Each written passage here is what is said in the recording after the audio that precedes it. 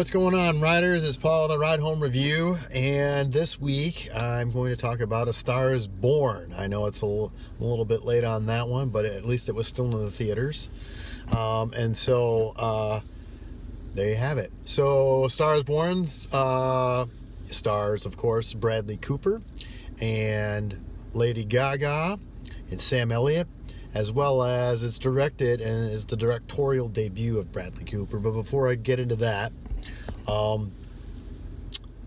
don't forget to subscribe to Ride Home Reviews on YouTube, like it on Facebook, follow on Instagram, and also don't forget, if you like it in a podcast format, it's on anchor.fm, Ride Home Reviews, so check that out. So the synopsis of the movie is pretty simple.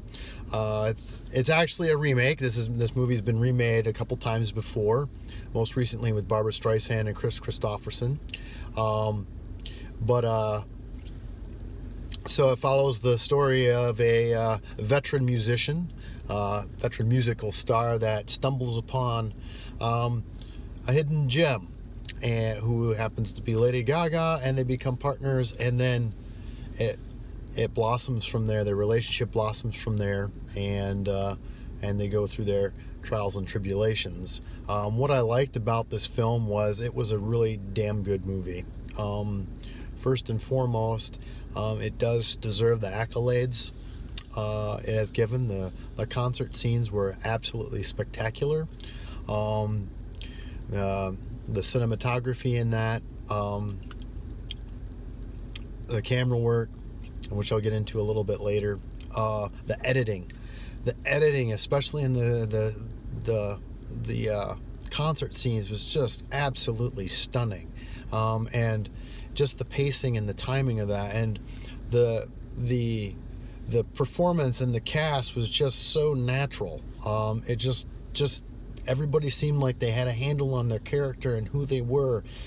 I mean, everybody, down to, the Dave Chappelle part, his cameo, and the Andrew Dice Clay cameo. It just everything fit. All the characters fit. All the scenes fit. It just was just a natural, just seemed like everybody was just natural in this movie, and that was really, really awesome to see. And it was just a well put together film. I never saw the originals that preceded it, and so I don't have a basis or a comparison to those to this one, but I can see how this one really took it to a different level with the modernization of what they were doing. What I did not like about the film was that there was a huge plot point that went unexplored. I mean, it was hinted at, and I thought that they were going to head that way. I'm not going to give it up, but it fell flat, and I thought that was a big miss in the storytelling. And the other aspect of it was it tended to drag a little bit between the end of the second act into the beginning of the third act, and it just kind of slowed down. The pacing was so good and so solid, and the performance is so good and so solid, it seemed like you noticed a noticeable decline in pacing in that area of the film. What to watch for? I really enjoyed the director, Bradley Cooper's choice, and the cinematographer's choice of being very up close and very in the face of everybody in the film. So you get to see their emotion, who they are, how they're thinking, what their reactions are going to be. It felt like you were part of the conversation as it was going on. It was just a great choice in that, and it really led to the intimate level that you had with the characters.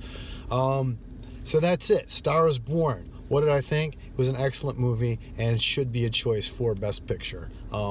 You should see it. And if you can get to the theater to see it, do so. Other than that, subscribe on YouTube, follow on Instagram, like on Facebook, and also anchor.fm for the podcast version. And until next week, watch something cool. Until next time, everybody.